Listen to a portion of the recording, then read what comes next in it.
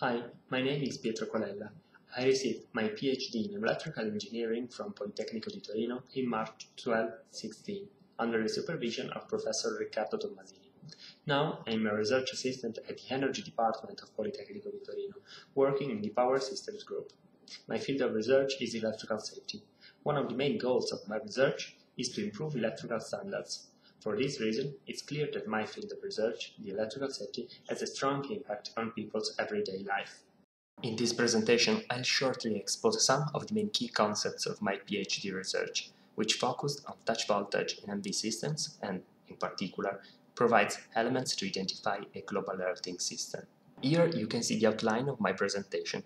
First of all, I'll introduce the main concepts linked with the global alerting system, named GES. Then I'll explain you one of the main effects of a GES, which is the MV ground fault current distribution, and I'll emphasize the key results of my research. Let's start with the definition of global alerting system.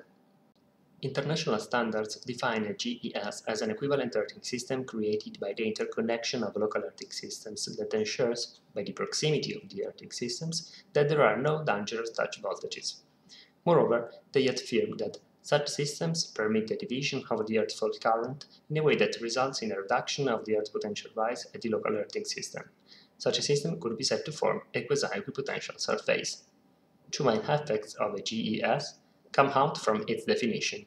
The first one is the division of the earth fault current among the interconnected alerting systems. The second is that a GES forms a quasi-equipotential surface. However, even if standards provide a GES definition, they do not give any practical guidelines to identify it. The result is that only few GES are certified, whereas if a clear procedure is provided, it will be possible to save time and money with a great benefit for both user and MV distribution system operator.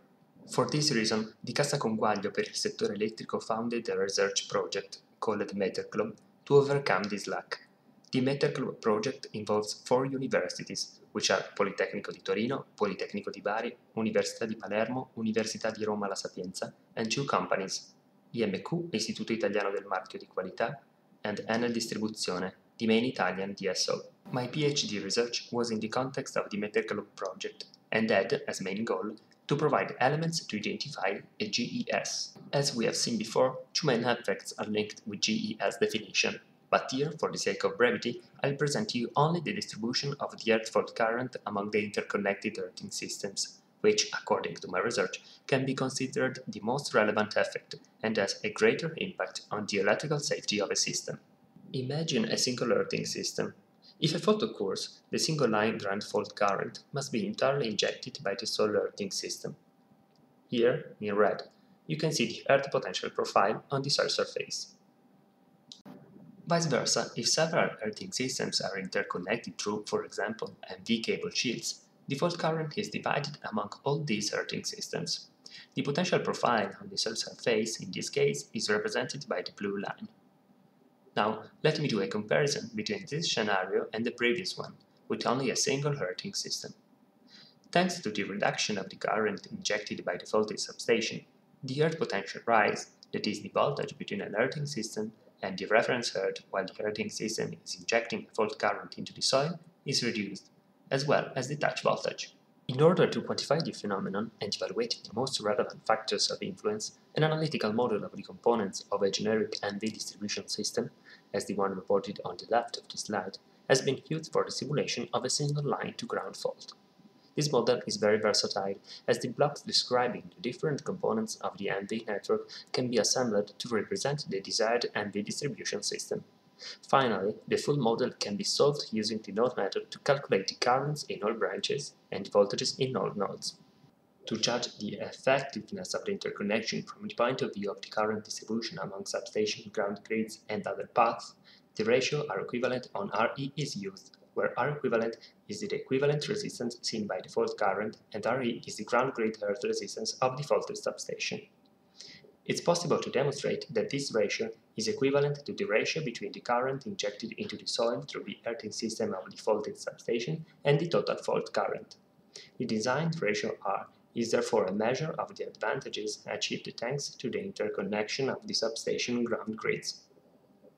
For the parametric analysis, simplified distribution network layouts and different factors of influence, as the ones reported in this slide, are considered. According to the results of the simulations, the fault current reduction was always found remarkable. In many of the considered scenarios, just a few percent of the total fault current is injected into the soil through the earthing system of the faulted substation. For more details, I invite you to read the article titled Impact of Medium Voltage Ground Fault Current Distribution on Global Earthing Systems, published on IEEE Transactions on Industry Applications. These results are also confirmed by field measurements which were performed on an MV distribution network, producing a real single line-to-ground fault and determining the fault current distribution in 5 MV-LV substations, that are the faulted substation and the 4 neighboring ones. In each of the 5 substations, an equipotential node was formed connecting the MV cable sheets and the earthing conductor together in the same location to enable the installation of current clamps. In the test, the measured total fault current was about 206 amps. However, thanks to the interconnection among earthing systems, in the earthing system of the faulted substation, only 12 amps were injected. For the sake of brevity, I can't go into a detailed description of the field measurement, but you can find it in the paper cited in this slide. Now, let's go to the conclusion. In my PhD work, we were able to prove the strong reduction of the current injected into the soil by the earthing system of the faulted substation, identifying the main factors of influence. Both analytical simulations and field measurements were considered to provide a proposal for a practical guideline to identify global earthing systems.